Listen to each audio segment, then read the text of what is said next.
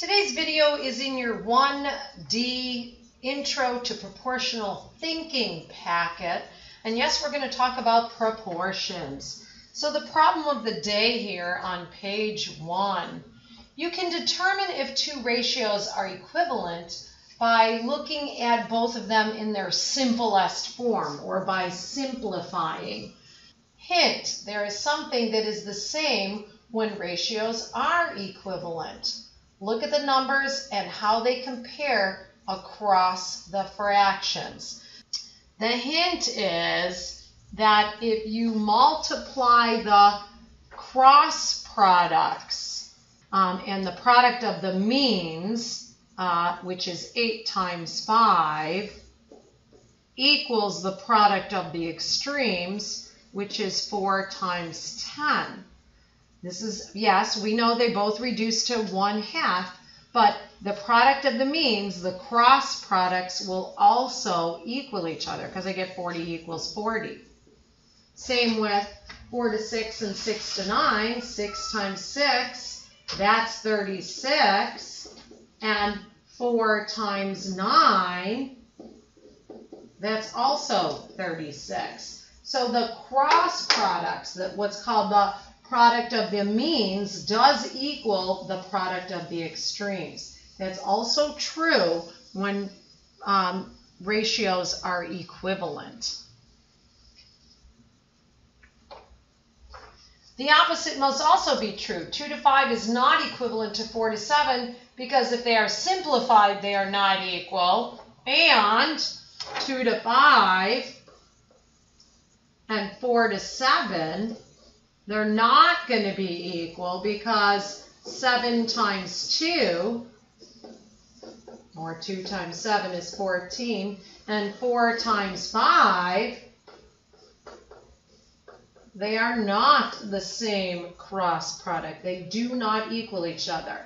A proportion is a statement that says the two ratios are equal. If a heart beats 8 times every 5 seconds, then it should beat 24 times every 15 seconds. Multiplying both parts of the ratio by 3, you would get that 24 times in 15 seconds. So yes, 8 times 15, which is 120, is the same as 5 times 24, which is also 120. So the product of the means does equal the product of the extremes. Product of the means equals the product of the extremes.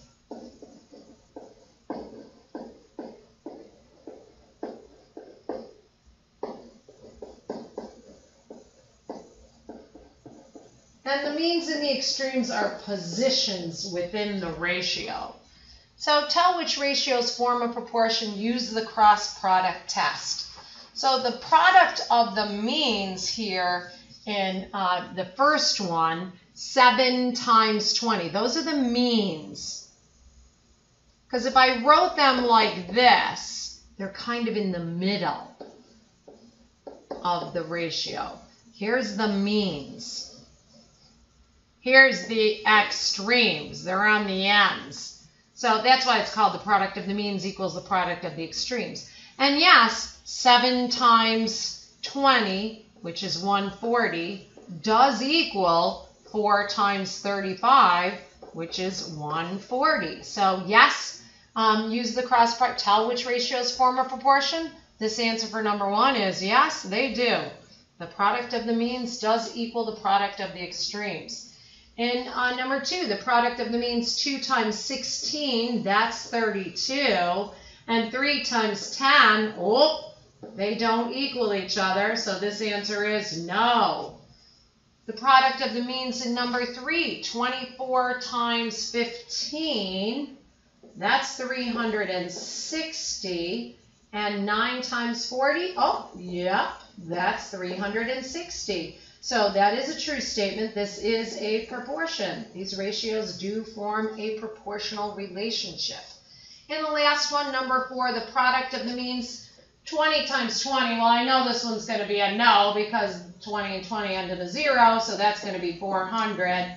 And 32 and 12 both end in 2, so that answer is going to end in a 4, which is 384.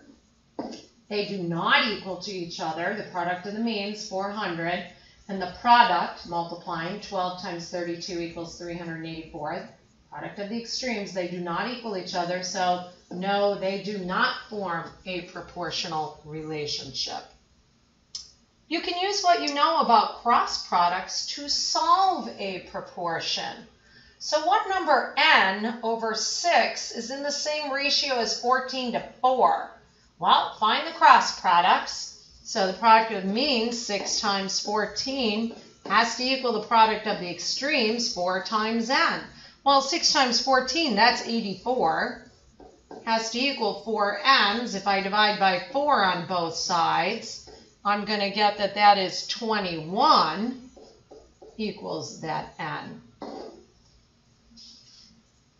Find the cross product. So 5 times 8, that's 40, has to equal 12 times n. Well, if I divide 40 by 12, I'm going to get that n equals 40 divided by 12. So I get 10 thirds, same thing as 3 1/3 is n. So 3 1/3 is to 5. This is what this is saying. 3 1/3 is to 5 as 8 is to 12. They're in the same ratio. Next page. Proportional thinking. Sometimes you can solve a problem by writing a proportion. There are 3 boys for every 2 girls at the Oak Hill Middle School. If there are 70 7th grade girls, how many 7th grade boys do you think there are?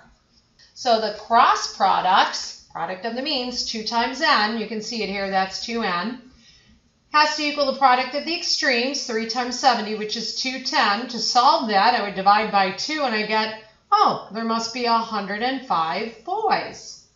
And yes, you can check, is 3 to 2 the same thing as 105 to 70? Well, 2 times 105 is 210. 3 times 70 is 210.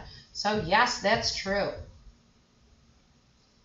In a bag of mixed nuts, there are 6 peanuts for every cashews. How many cashews are there if there are 225 peanuts? So you have to set up the proportion so that it's consistent. Notice the labels, the ratio labels here. Peanuts to cashews, 6 to 4. So peanuts in the second ratio has to be in the numerator position. If there are 225 of those peanuts, how many cashews? I don't know. I'm going to put N or X or C for cashews. Doesn't really matter. So 4 times 225 has to equal, product of the means has to equal the product of the extremes, 6 times n. Well, 4 times 225 is 900. Has to equal 6 times what number? I don't know. I'll divide by 6 to figure that out. And you get 150 has to equal those nuts or those cashews. So there must be 150 cashews in that mix. Number 2, in a taste test between 2 brands of bottled water, 4 out of every 5 people preferred brand A to brand B. How many people took the test if 88 people preferred brand A? Oh, how many people took the test? Doesn't say how many people like brand B. Doesn't say that. How many people took the test? So I need a total number here, which is why you can see the word ratio says brand A to the total.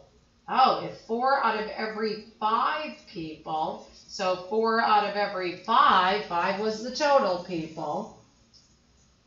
How many people took the test if 88 people preferred brand A? Well, brand A was 88. So how many people preferred brand B, or totals, right? How many total people were there? Maybe I'll use T for total.